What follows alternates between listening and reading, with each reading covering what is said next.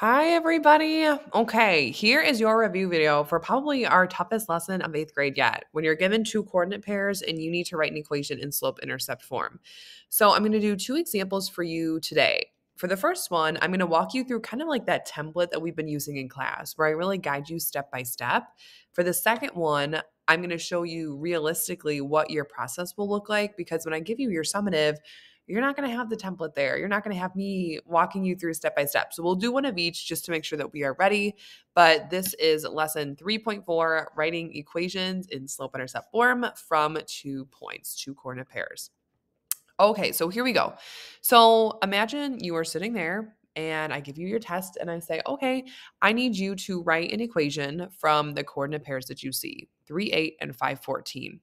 Now, you know how to do the first part. We're going to solve for m using slope formula. Now, remember, slope formula looks like this.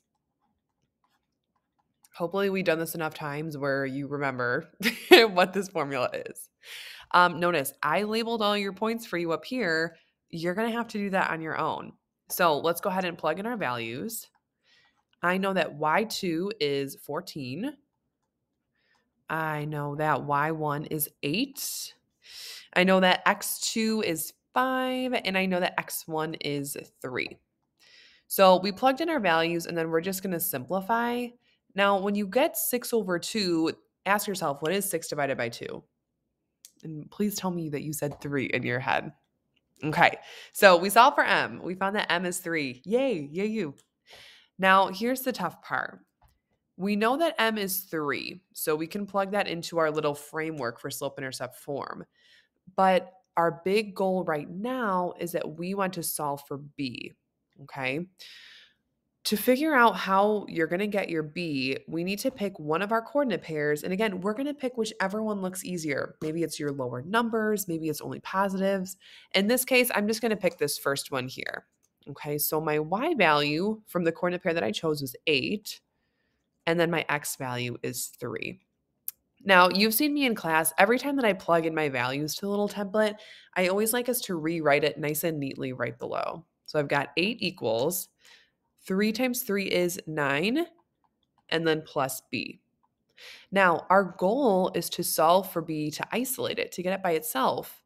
So to move over a positive 9, we need to do the opposite. So the opposite of a positive 9 is a negative 9, or we're going to subtract it. And when I do that, 8 take away 9 is a negative 1. So yay, you solve for b, you got negative 1. Now, your very last part here is you need to take the m and the b and plug it into your slope-intercept equation. So you've got y equals, I know that my general format is y equals, okay, mx plus b. So m is 3, so you get 3x plus your b value is negative 1. Okay. This is the method where Miss LeBan is holding your hand. This is what you are going to see realistically, not only in ninth grade, but on your assessment. Okay, so here we go. You are given two coordinate pairs, and I'm asking you to write an equation in slope-intercept form. Okay, the first thing that we're always going to do is we're going to solve for m using slope formula. Before you can do anything like that, please, oh my gosh, my computer is malfunctioning. Please label your coordinate pairs. I promise you it'll make your life easy. Okay, so let's go ahead and solve for m. So here's what my formula looks like. And then I'm going to go ahead and plug in my values. Now, be careful here. I chose negatives on purpose so that you can take the time to really see what it looks like to practice the process. So negative 5, take away another 2, meaning you're moving more negative, is going to be negative 7. On the bottom, when you subtract a negative, that turns into addition. I know you've seen me do this 100 times in front of you. I'm so sorry. 6 plus 1 gives you 7. 7 over 7 is just 1, and then we need to add the negative. So m is equal to negative 1. Oh. All right, you're almost there. So you got m. Now we need to solve for b. Okay, this is the complicated part without that little format that I gave you. So here's what we've got.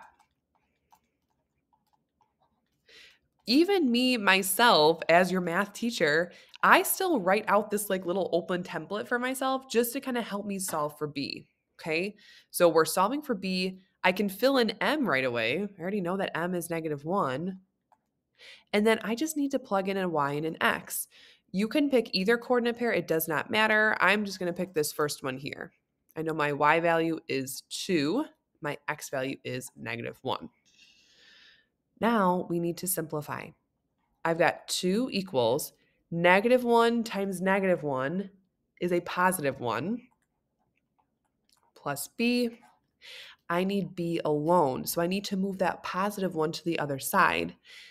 The opposite of a +1 is a -1. So we're going to subtract it from both sides. 2 minus 1 is 1. So 1 is equal to b. All right, so here's what I've got.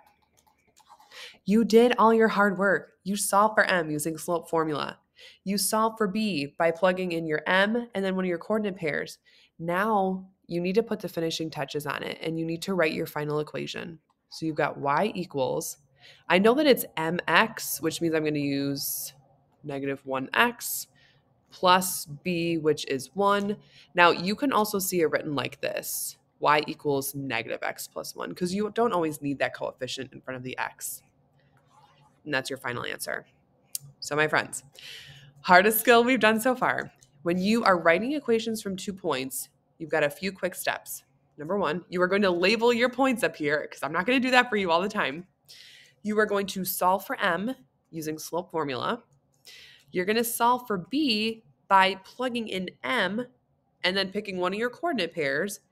And then you are going to finish your process by plugging in the m and the b. Okay, so hopefully this helps you, especially when we're thinking about our summative next week.